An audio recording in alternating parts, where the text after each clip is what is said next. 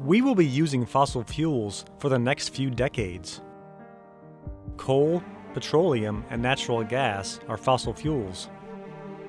We are generating energy by burning fossil fuels, but in addition to generating energy, burning fossil fuels releases carbon dioxide to the environment. Residential and commercial locations, industry, transportation, and power plants are major carbon dioxide emission sources.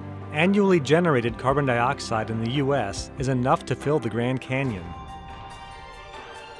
Carbon dioxide is a greenhouse gas, and excess carbon dioxide directly results in increasing the Earth's temperature. The greenhouse effect results in melting polar ice and depletion of the ozone layer.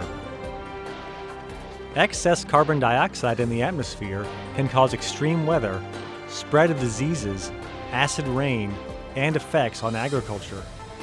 Converting CO2 into viable chemicals and fuels using solar energy is our solution to various excesses of carbon dioxide. In the near future, we will run out of fossil fuels.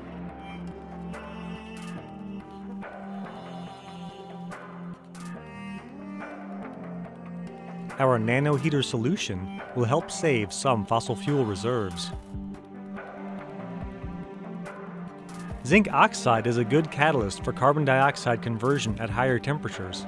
Therefore, we have to increase the temperature of zinc oxide. We are introducing nano heaters to increase the temperature of zinc oxide. Nano heaters are tiny particles that can't be seen with the naked eye. Gold nanoparticles are our nano heaters. Surface electrons of the gold nanoparticles dance together at one frequency.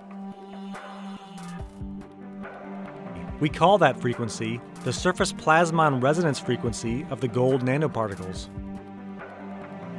Dancing frequency of our nano heaters is the same as the frequency of green light. Therefore, our nano heaters can absorb only green light. After the green light absorption, gold nanoparticles generate highly localized heat in the vicinity of a few nanometers. As a result, our catalyst is zinc oxide with nano heaters. Inside the laboratory, we synthesize gold-zinc oxide photocatalysts using a small number of chemicals and a simple method.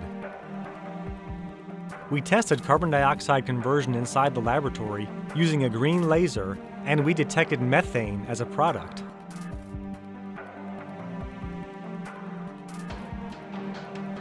When we increase the laser intensity, the local temperature of zinc oxide will be increased. Increasing the local temperature of zinc oxide also causes the carbon dioxide conversion rate to increase. This is the successful story of our nano heaters.